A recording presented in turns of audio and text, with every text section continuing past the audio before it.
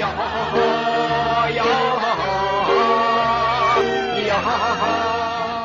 using colored contour lines, follow dotted contour lines to monitor similar water depths.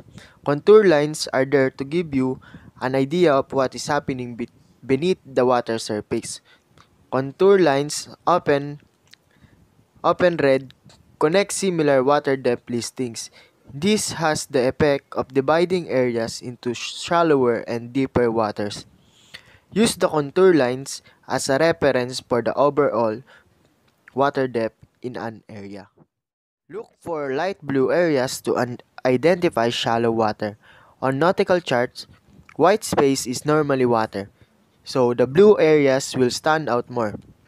Shoals and other shallow areas are blue. These spots tend to be no more than 18 feet, 5.5 meters deep. Although this varies from chart to chart, shallow areas are often marked off by contour lines. The exact depth of shallow areas depends on the chart. Some chart color in areas under 3 fathoms, while others mark spots less than 1 fathom deep. Find yellow or tan areas to identify land and sandbars. Dry land will usually be inside a contour line, but not always. Pay particular attention to any tan spots in the middle of water channels.